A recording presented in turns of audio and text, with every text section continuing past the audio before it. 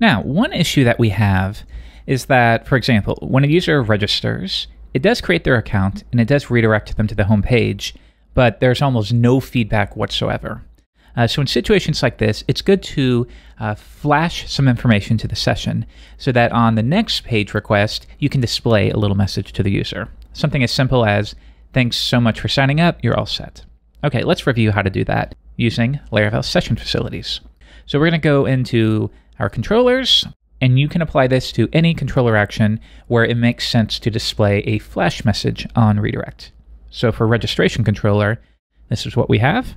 Now we can use Laravel session function, or we can also get the session off of the request.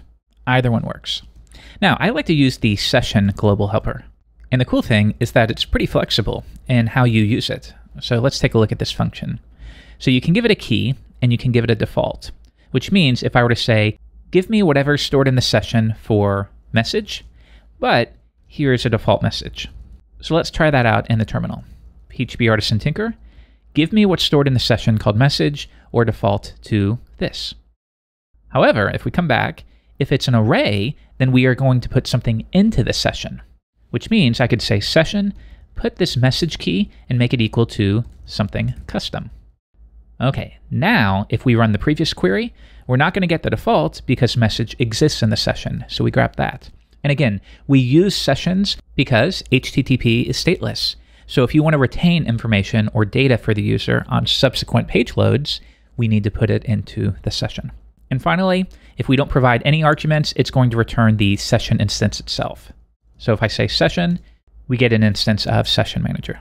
Now though, we can also modify this a bit because as it stands, this message key is going to exist for the length of the user session, and that will be regenerated each time you sign in. But you can also flash data to the session, and that will be available for exactly one page load. So this is perfect for things like status messages. You flash something to the session, and it will exist for exactly one request. And then after that, after we redirect right here, it will no longer be available. Okay, so let's try this. Let's flash a message that says, "Thanks so much for signing up." Great. Next, we redirect to the home page. And as you'll remember, the home page will load our posts. So let's switch over there and let's just see if we can fetch it. So right here, I'm just going to return directly session message. Okay, let's come back to Chrome and sign up a test user. We register, it creates the account, and there we go. We flashed this message to the session for exactly one request. So if I were to refresh it, it's no longer in the session, so we don't get anything at all. And in fact, in this case, null is being returned. Okay, so does this all make sense now? At this point, we can display it. Let's do something like this.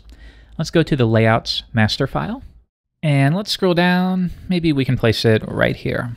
So we'll set up a div with the class of alert and alert success. And the role here will be an alert just for accessibility purposes. Okay, so let's say dummy message here. And if we switch back and refresh, we get our message here. And you can style this and position it however you want.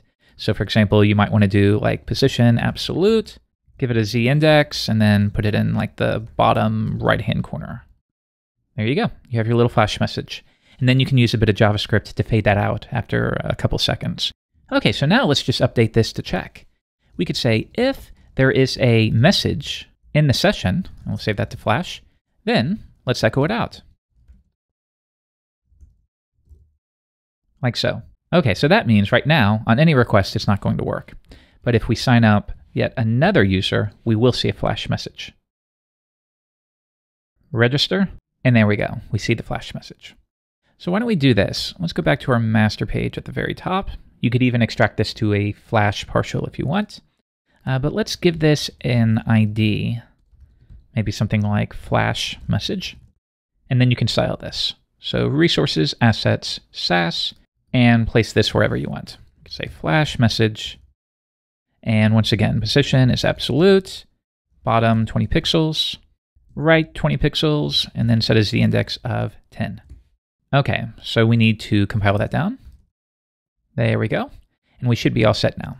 So yeah, in closing, what you will do is visit a controller where you wish to alert the user. And usually this will be right before you redirect somewhere. So maybe after you publish a new post, Well, you want to set up a flash message where you say flash message will be your post has now been published. And you know what you could even do if you want? You could create your own dedicated flash message. So you could just say your message here, and it feels a little cleaner. In fact, that's what I do in my own projects. But nonetheless, if we now say post create, some post, paste in a body here, publish it, and there we go. You get your flash message. So yeah, the only remaining step is for you to write a little bit of JavaScript to fade that out after a second or two. And if you need any help with that at all, just leave a comment below this video and one of us will help you. So we give it a refresh and now it's gone, and that'll do it for this lesson.